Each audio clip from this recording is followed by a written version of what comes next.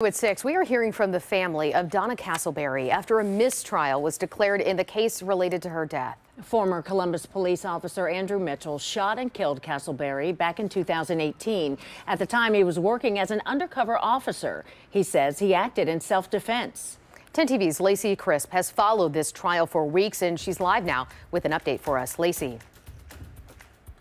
Both families say they're disappointed that jurors could not reach a verdict. After 2.5 days of deliberations, jurors told the judge that they were deadlocked. Well, yesterday afternoon, jurors told the judge at the time that they were at an impasse, with 7 saying Andrew Mitchell's actions were reasonable, 2 say it was unreasonable, and 3 were undecided.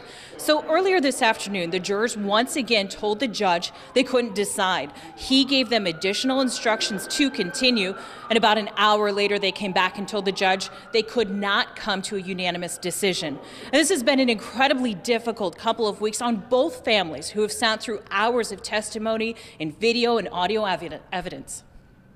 We're proud of the job that the prosecution did trying this case, and as a family, we're disappointed in the outcome. Yeah, again, they're disappointed, but they respect the process. They know that those jurors tried the best that they could, and they have faith in the system.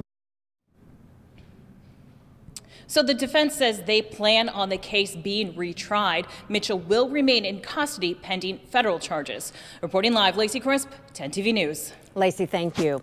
Just minutes ago, the Franklin County prosecuting attorney told us they are reviewing all of their options in this case and will make a public announcement in the next few days.